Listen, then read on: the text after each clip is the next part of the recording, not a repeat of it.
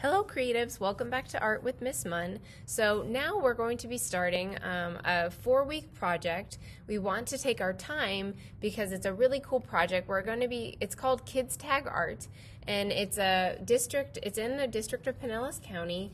Basically, we're going to be designing a tag that if your tag is chosen, we're entering a competition, then it will be printed on a tag, and that all the residents in Pinellas County, they could buy your tag, and it's a fundraiser, and the money helps to buy art supplies for students like yourself to have iPads and digital art and all sorts of cool supplies and different materials. So this is an example of one student. I know it's the shiny because you know how this is in the front of the license plate. It's not, sorry, not the license plate. Well, yeah, in the front of a car, not in the back. So that's what this is. It goes in the front of the car and it attaches to the car. So this is an example of one student's artwork that was picked in 2018.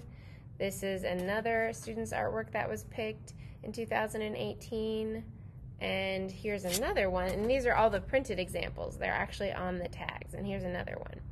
So we are going to, first of all, this is like explaining how one of the ways that art relates to everyday life, because something like this, just like a license plate tag, is designed by artists and creatives like yourself. We're going to get a template. You can download the template on the computer on your module in Canvas, and then I'll show you. There'll be a video with instructions on how to create your tag digitally if you'd like, or if you'd like to pick one up in person, you can call the front office and then we can have some Kids Tag Art papers ready for you if you'd rather draw it in person and then turn it into me that way.